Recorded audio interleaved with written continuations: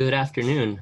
Welcome to the Southeast LA Arts Fest and this presentation on the case for California natives. I want to acknowledge that we are on Tongva land, and although this presentation is in a digital form, we are on the South Coast region, which was traditionally Tongva land and the original stewards of this land.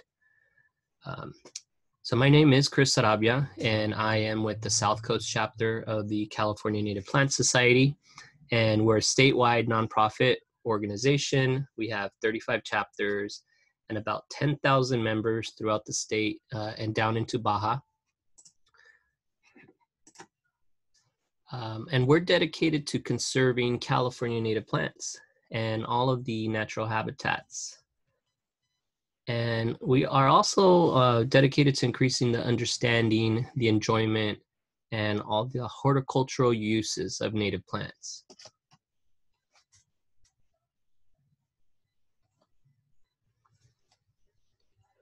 We here at CNPS, we strive to restore nature one garden at a time.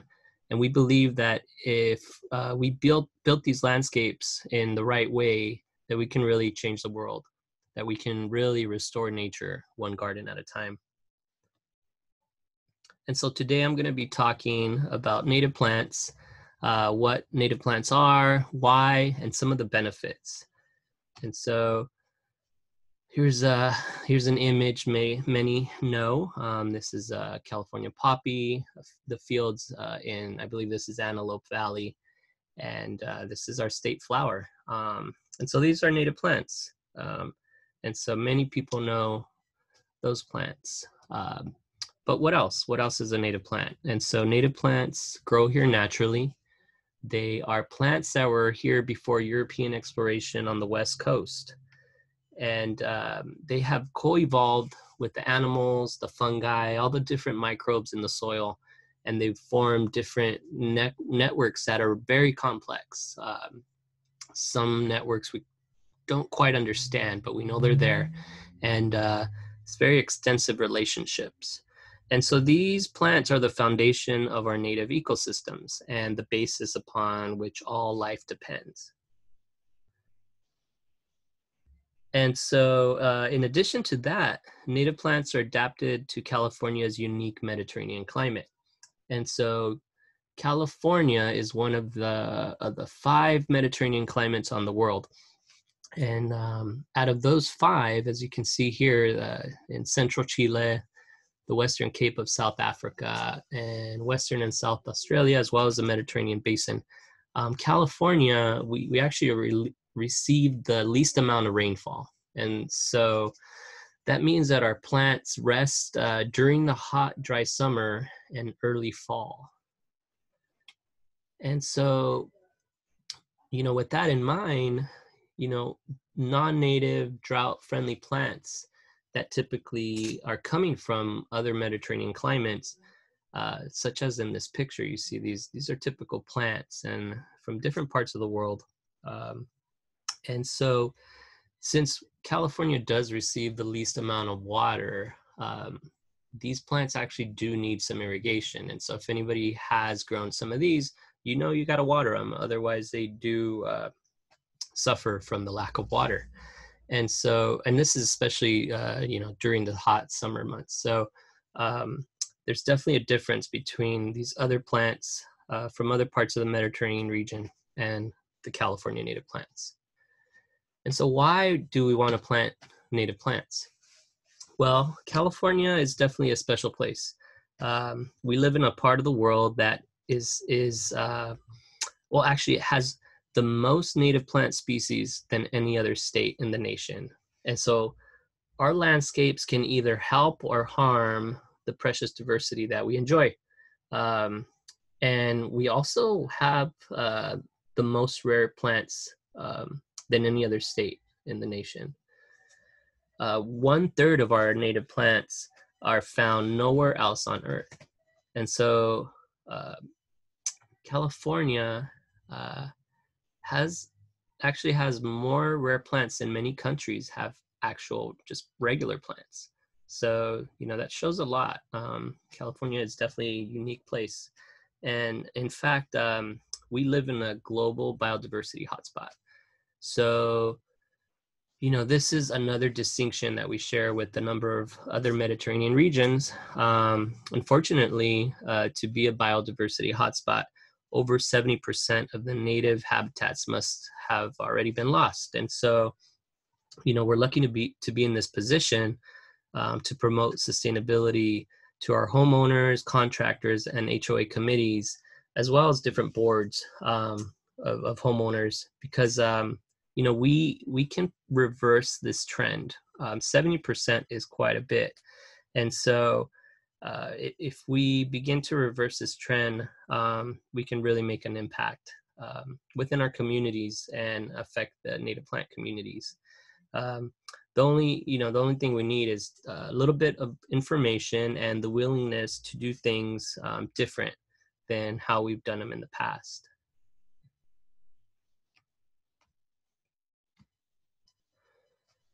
And so with that in mind, what we do here in California matters to the whole world. But even more important is the fact that native plants form the basis of ecosystems. Wild spaces alone aren't enough to support the biosphere. So today, the vast majority of land in the lower 48 states is privately owned. And here in California, around 50% of the land is privately owned. And so as development continues, we need our built landscapes to help. And so when it comes to our gardens, there's no substitute for native plants in supporting life. Take insects, for example. Recently, we had noted ecologist Doug Tallamy. He's the author of a book called Bringing Nature Home. And he spoke at our conference in Los Angeles. And he shared his findings from more than 2 decades of research. And his conclusion was that native plants are far superior in supporting the insects that feed the birds and other creatures. And this is as we move up the food chain.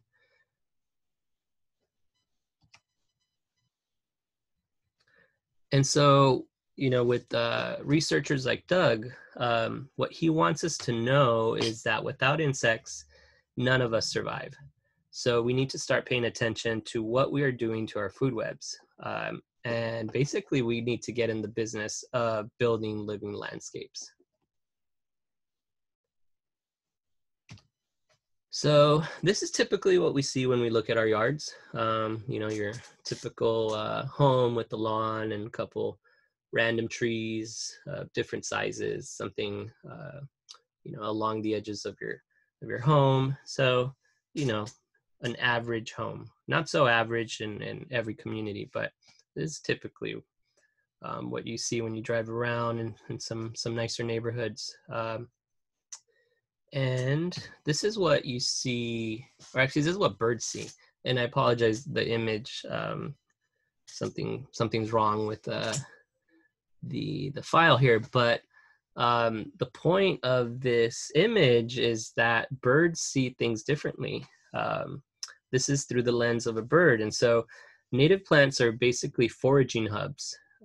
So we're not fooling the birds when we fail to plant foraging hubs. Native plants are the larval food for pollinators. They provide the right food at the right time. And pollinators, basically, they can nectar on native plants, maybe like lavender or rosemary, but they're not going to raise their young there. They need California native plants to survive. And so our choices here in this presentation can literally change the world for the better. It's not that hard, really. You can play an incredibly vital role in the health of our watersheds and our ecosystems. And so, a question we may ask is, how many species do we need? And I mean, it's kind of a trick question because we need all of them. This is how nature works. It needs a variety of species, and this is basically because biodiversity equals ecosystem services.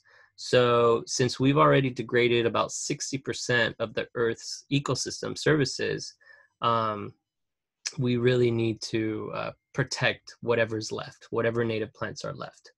And so just to put things in perspective, about 87% of all plants and 90% of all flowering plants are pollinated by animals. And so, if we lose our plants, we also lose our pollinators, and losing our pollinators is not an option. So from all this, we see that we need to balance our old landscaping criteria with the new. And we are in this together, so let's remind each other to make smarter landscaping decisions. We're all here to be a resource for you and help you out as you make these decisions. And the good thing is that our California native plants, they can actually solve many problems. So some benefits of California natives are that they save water, they reduce maintenance, they reduce harmful runoff, and support local ecology. And, by supporting local ecology, you're also supporting local wildlife. So, replacing water consuming, high maintenance, traditional landscapes and lawns with California native plants can reduce the average homeowner water consumption by about 60%. And when you combine your native plant gardens with rain gardens, swales, and other drainage control techniques, you save even more. And so once these gardens are established, native plants can withstand about, very little water, sometimes no watering. It depends on your species. And so they can rely on average rainfall alone. And so we have gone through drought. And so we need to keep that in mind that, it has to be an average rain year for them to be healthy and strong. But they're capable. They're adapted to this climate and this type of rain pattern that we get out here in Southeast LA.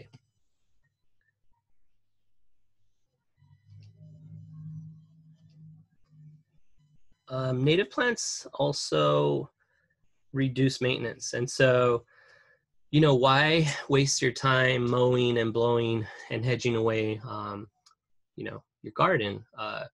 Since these plants are adapted to the local conditions, it kind of means that the traditional maintenance patterns of a traditional garden don't really apply.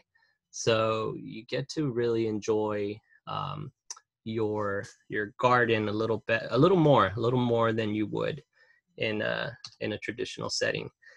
And so there was a case study done to show just how many savings are possible with native plant gardens. In Santa Monica, a 9-year case study was done, and they documented the resource consumption of 2 test gardens. And they found that there was a 83% less water use, 56% less green waste, and 68% less maintenance than your traditional garden. And so this is, when it's planned out well and cared for properly. That's how you can achieve these savings. And, the point of the reducing the harmful runoff, a lot of locally native plants are adapted to these conditions that are from this area. And so that means you don't necessarily have to use harmful pesticides and other supplements that pollute our streams and oceans. And, remembering that most pesticides kill indiscriminately, and that means beneficial insects become the secondary targets. And we don't want to lose those helpful insects. And the supporting of local pollinators is important. I think we all enjoy seeing a hummingbird fly by or come in nectar at one of our plants in our garden, as well as butterflies and other beneficial insects. And so planting natives in your garden provides much needed habitat for local pollinators, birds, butterflies, and insects.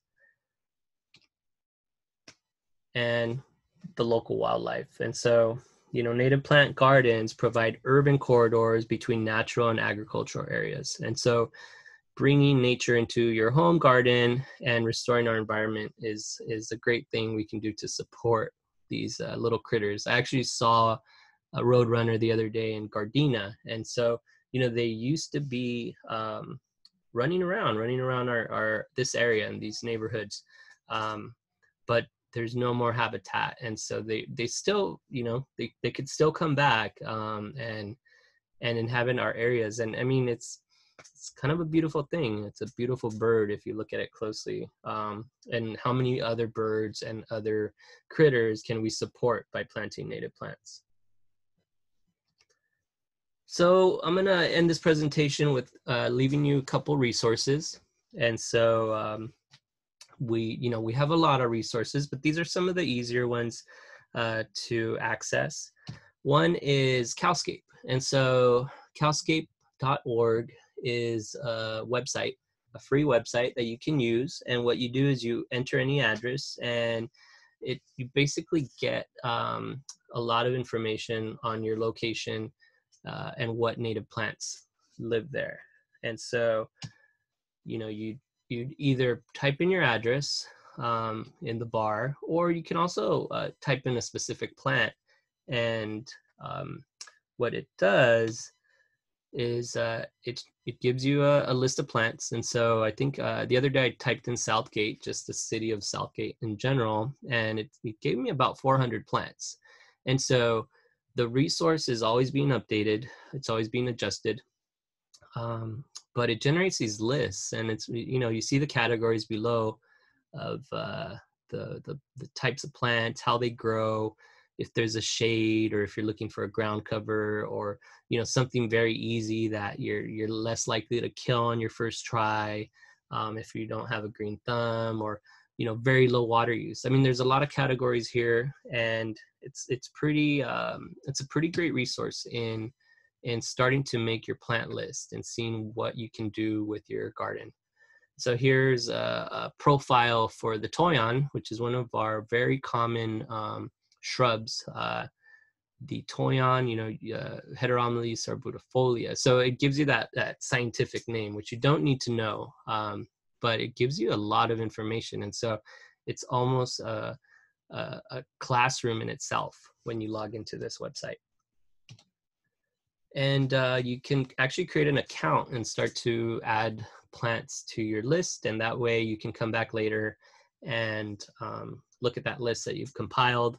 You can print that out or email it to a nursery and see which plants they need.